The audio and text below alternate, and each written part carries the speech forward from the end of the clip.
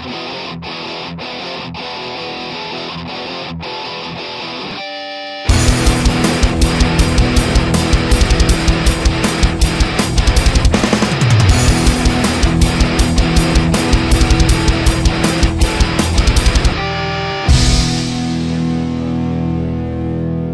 y'all, it's Heel Heat time. Hi everybody and welcome to Heel Heat. My name is George Coles and this is our TNA show for the week. Let's jump right into it. We'll start off with the so-so portions. Basically the stuff that wasn't bad, it wasn't good, it was just there. The promo between MVP's group, him, Lashley, and Kenny King, where we get Bobby Roode coming out to challenge Lashley. He gets jumped, brings out Eric Young and Austin Aries. Not that it was terrible, it's just so derivative and repetitive of what they do every week. They do a promo just like this every single week. If it's not interesting and it's not fresh, it's boring. Which leads me to the second part on this. Same thing comes out with the beautiful people cutting a heel promo. Taryn Terrell comes out. Gail Kim comes out. Bam, cookie cutter formula. Followed for yet another promo, setting up yet another match. Just my opinion. Give us something fresh. Give us something different every now and again. I'm not saying you have to go away with this. This is a tried and true thing in wrestling. It goes back through the ages. Every wrestling show ever has had some form of this. However, let's spice it up. Let's do it a little bit different. Let's give us something so we're not bored by it. Now, coming off of that, we're going to go to our bad portion of the week. Now, really, the only thing I honestly thought was bad, just outright bad in the show, was the finishing segment with Dixie Carter. She came out with her crew, and we all know what it led to. Bully Ray finally putting Dixie through the tape. Now, as I mentioned on last week's show, and I gave a lot of reasons why I disliked it then, I will tell you again why I dislike it now. First off, we knew a week ahead of time that this was going to happen. Ruins the surprise factor. Secondly, again, the fervor isn't as high as it was last week about the Ray Rice issue, but there's still murmurs going around. There's still that going where man-on-woman violence is being questioned. And here we have, in your prime time, prime spot, man-on-woman violence. To me, I mean, the spot itself, Bully Ray took the whole table. She didn't even hit the table. If anything, she might have got whiplash from hitting the mat. And I'm a huge Bully Ray fan. I'm a big Team 3D fan, Tommy Dreamer fan. But the whole setup and the whole thing, it leaves a bad taste in my mouth. For all the reasons I mentioned last week, them letting us know ahead of time, the man-on-woman violence, especially in the context of what's going on in the local, in the news as of late. Just to me, it was kind of in bad taste, in my opinion. Next up, we're going to go right into our question of the week. Now, the question of the week from last week was, do you think that TNA should only book in hot towns? Like, they've been in New York for a while and the town's been hot and the crowds have been excited, and it carries through onto the screen. Whereas most companies will go and you'll go to different towns every week and you'll end up some places, and I'm not trying to knock any town anywhere, I'm just giving an example. Let's say you're in Tupelo, Mississippi this week, and in Tupelo, the crowd's going crazy. They're coming across on TV, they're chanting, they're yelling, they're booing, they're cheering. It's making the product better, but next week, you're in Biloxi, Mississippi. Crowd's not as engaged. Now, I don't know if Tupelo, I'm just giving examples of two things in the same state. I'm not trying to pick on any specific geographic area, but we do know that there's some areas where professional wrestling plays to the crowd better than others. Specifically in America, or sorry, specifically in the shows that we see in American wrestling, you got towns like Chicago, Philadelphia, New York, always play well. Always get a good crowd. Boston to some extent as well. Always get a good crowd, always get good reactions. Then you add some of the international cities like Toronto, London, England. Anything they do in Australia is, they just go crazy there because the product comes there so infrequently that it makes it, an exciting thing. Now, going back to what I was actually getting onto, the question of the week was, should TNA only run their shows in these hot towns till they get a more foothold and start building better ratings? Now, we have some answers from our friends here. First is from Zombies40. Any place where fans actually like wrestling is a good place to go. I think going places where there aren't many wrestling fans or just most casual WWE fans is a place TNA should skip. Fair enough. Next up, our friend Silver84. TNA should go to cities where wrestling is still popular. I think that those crowds appreciate wrestling a lot more in random cities in the middle of that, more than random cities in the middle of nowhere. Next is from Benjamin Mean 19. Hey Heel Heat, for this week's question of the week, I think that TNA should stay in the areas where they will draw a good crowd. I don't know whether Spike TV have offered them anything or nothing, but if they have offered them anything, they should take it to stay on TV. Then they should think about staying in areas where they will draw a crowd in. It would be ideal to build a TNA territory in those towns because it's a guaranteed full house, and then they could concentrate on increasing TV ratings and negotiating better contract with Spike TV further down the line. They should also scrap house shows and lower pay-per-views to 3 to 4 a year, which will bring pay-per-view worthy matches to TV, which will increase the rating, which will increase their negotiating skills with Spike TV, and that's pretty much turning a frown upside down. I think they've already came down to where it's only 4 pay-per-views a year. I might be wrong. They do some pay-per-view versions of Impact with all the other pay-per-views they've dumped. Last but not least, our friend at AUP116. Yes, they should stay. The shows have probably been the best since 2006. I would like to see them come to Atlanta because that's the closest they have. Because the closest they have come is Duluth. But I want them to have a show at Phillips and see what the draw is like. I don't know if it's feasible for TNA to go into the Phillips Arena at this point. I believe, I could be wrong. The building can hold upwards of 30,000 people. For a company that's struggling to get 1,000, 2,000, 3,000, 5,000 to show up, you don't want to put a company that sells 5,000 tickets in a 30,000 seat arena. Even though 5,000 is a great draw, and if you're booked in a smaller arena, it looks amazing. Part of what's made the Hammerstein Ballroom special, when they played in Allentown a few months back, is the fact that the show was sold out. Well, it was sold out because there's 1,500 tickets, 2,000 tickets. If you go to a place like the Phillips Arena that holds 30,000, and let's say they sell 15,000, you still got a half-full arena. That comes across on TV as a half-full arena. That comes across quiet because the sound carries further, and you don't hear as much of the fans. Now, can they build up to that? Yes, of course they can.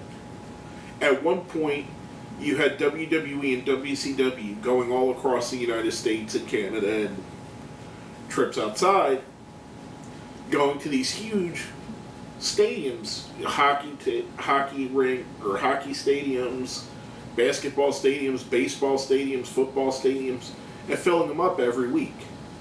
Two companies going crisscross nationwide. Now you only have one, you have WWE. So there is historical precedent that it could be done. They have to build to that first, though. I would like to see them go into Atlanta. I think Atlanta is one of those towns that if they're given, here's the kicker with a town like Atlanta, and it's the same thing with other towns like that I've spoke of, Philadelphia, Chicago, New York, Memphis, all the great wrestling towns. If you give them a quality product, the fans will give you quality reaction. If you give them a shit product, the fans will give you a shitty reaction. They go to Atlanta, if they bring a quality product to Atlanta, Atlanta's going to respond. And Atlanta's going to come out in force. Atlanta is a hotbed. People seem to forget that WCW is based out of Atlanta. Before that, Jim Crockett Promotions, which did the Carolinas, also covered Atlanta, and also Georgia Championship Wrestling, were some of the biggest promotions in the country back in the territory days. Now, how this all ties into the question I was saying is, everybody knows where the big areas are. Everybody knows. I don't know if the TNA people do, but there's some people in that office that could go, hey, Dixie, let's stick to working these general areas. We'll work Philadelphia this week. We'll work New York next week. We'll go to Chicago. We'll go to Toronto. You know, maybe we'll do something in Detroit. We'll go to Atlanta. We'll go to Memphis. Places where wrestling has historically been a huge draw. And I agree with her. I think the better the crowd is, the better it makes your product look. If you have a crowd like, one of the problems they had with the Impact Zone, it was in Universal Studios in Orlando, Florida. It was a free ticket. Now, I don't live too far from there. I went there a few times. And literally, as you're standing in line, because you'd have to stand in line for quite a while, of course it's a free ticket, you know, people would come a couple hours early to make sure they could get in. But you would hear, as you're standing in line, young kids with their fathers or mothers, is John Cena going to be here tonight? Well, I don't know. It's wrestling. He might be here. Obviously, you would hear things like that is, you know, so-and-so going to be here? Is CM Punk going to be here? Is John Cena? Because that's what they're conditioned as wrestling. These are not TNA fans. These are people that went to the park, seen that there was going to be a wrestling show. The only pro wrestling they know is WWE. They go in, they don't know any of the talent. They don't know who to cheer. They don't know who to boo. They don't know who's a heel. They don't know who's a face. They don't know what the angle leading up to this was. All they see is what's being presented in front of them, and the crowd ends up dead and listless. That was one of the problems with having the product stay in one place and giving away free tickets. Is you got casual fans that knew nothing of the product. On the flip side, you go to a place like the Hammerstein Ballroom, some of the most knowledgeable fans in the world. They know what's going on. They know the storylines. They know the backstories. They know the history of the company.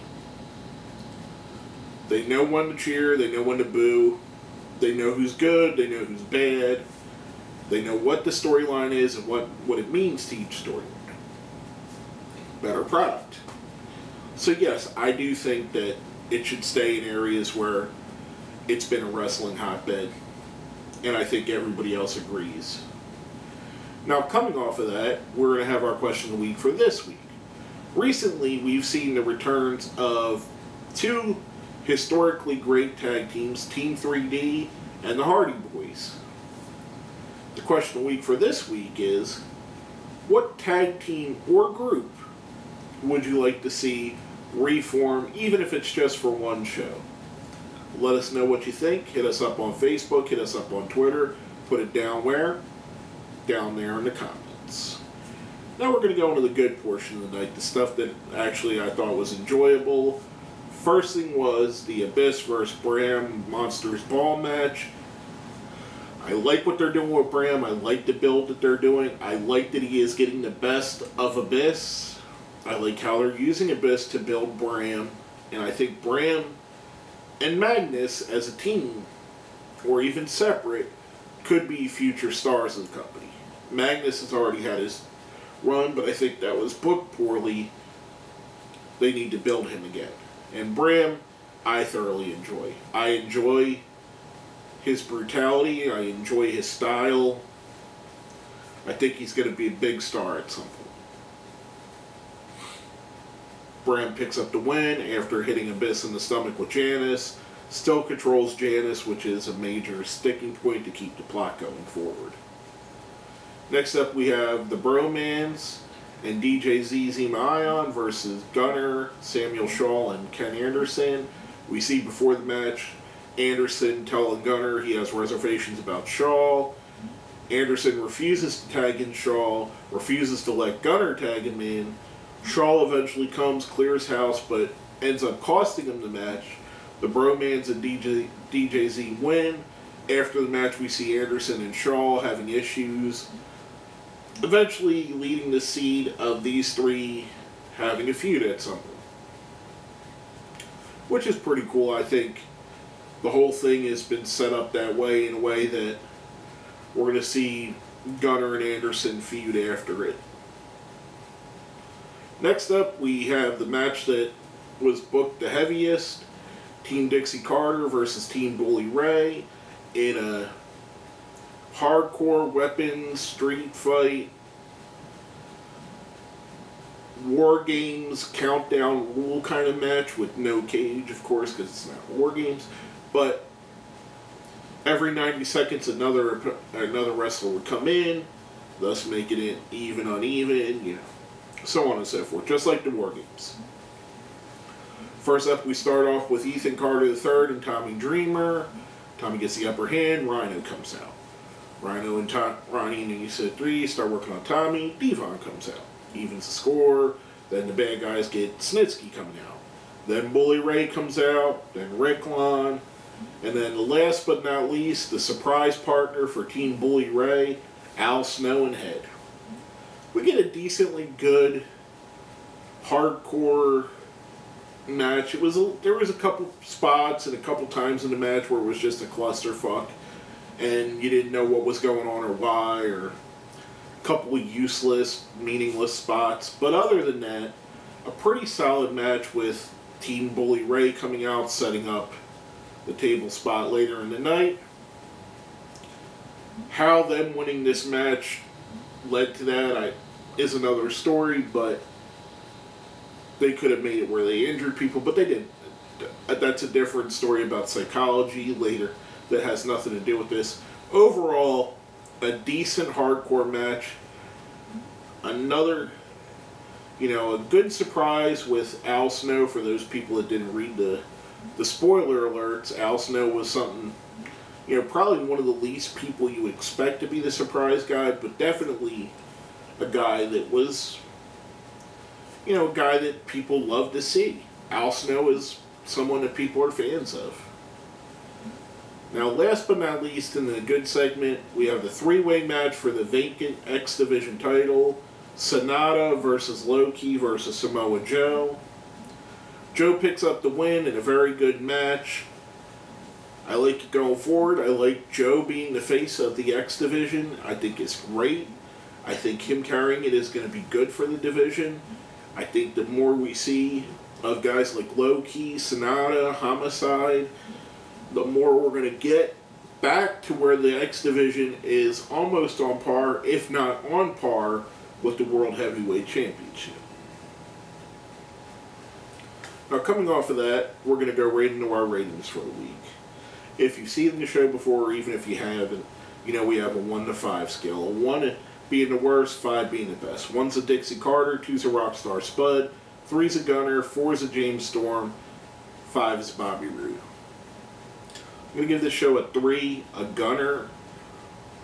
Although it doesn't seem like there was much I disliked or thought was in the so-so portion, the dislike and the so-so stuff is what's sticking in my brain and what's staying there.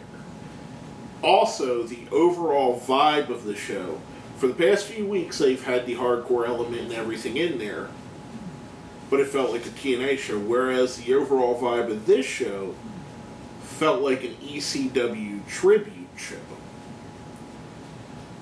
Where I think TNA needs to get back to where they're being TNA and not trying to be anybody else, not trying to be ECW, not trying to be WCW, not trying to be WWF, not trying to be All Japan Pro Wrestling, not trying to be Ring of Honor, trying to be TNA, which is what they had been doing. They had been creating an event, and it's been very good and very creative. Now this may be the abnormality. This might be the last, I don't know if it is, I think it's the last of the TV tapings where they shot 3 or 4 shows over a 2-night period, so maybe it's just the vibe of guys having to wrestle so much that could have done that. But in my opinion, they need to get back to trying to be TNA and stop doing these shows where this was basically TNA's version of an ECW show.